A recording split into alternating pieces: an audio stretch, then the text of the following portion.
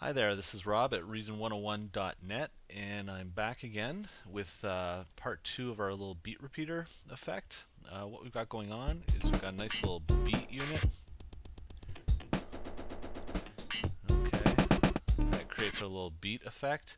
Now what I'm going to do is I'm going to use pad number 9, and I'm going to use Kong to actually trigger an LFO to pan the signal from left to right. So this is going to be our LFO pan on number 9 here. And what I'm going to do, I'm going to actually borrow some CV slots from the Spider CV that we already have set up and from the Thor loop CV that we've set up to be our loop slot cycle here.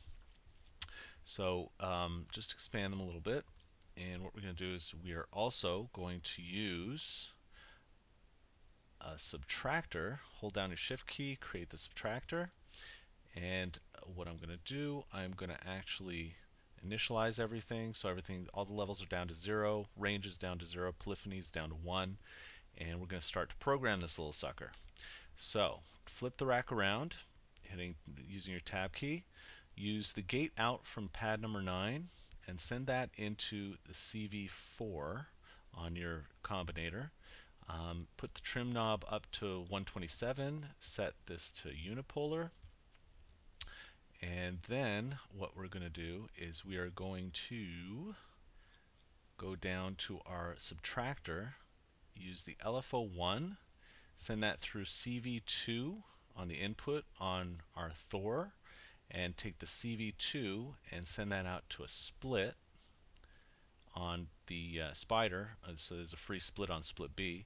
Then we're going to take one split and we're going to bring that all the way down until we have our DDL1 delay unit. We're going to set that to pan, and we're going to push that pan knob up to 127.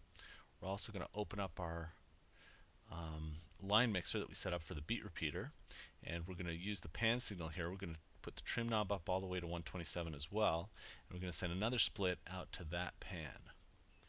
Okay. Now what's going to happen, we're also going to have to turn this around. Going to have to open up your Thor, and we're going to have to send CV input 1 to the CV output, or sorry, send CV in 2 to CV out 2. You don't need to change the amount because we're going to let the pad control the amount.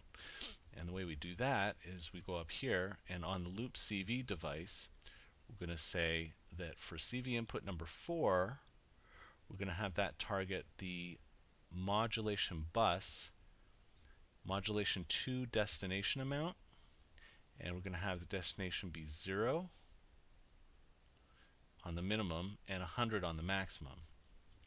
We're also going to go into the subtractor 1, and we're going to use the same CV input 4, and we're going to have this affecting your LFO 1 amount, 0 to 127. Okay, so with that set up, what's going to happen, and I'll show this to you by hitting my keyboard, is, you're also going to use LFO1, so sync that up, make sure that amount is set to 0, and the rate can be set to whatever you want, but what I would set it to is probably 3/4, just to give you an idea of what the panning sounds like, and so that you can hear the panning, but you can set this rate to whatever you want.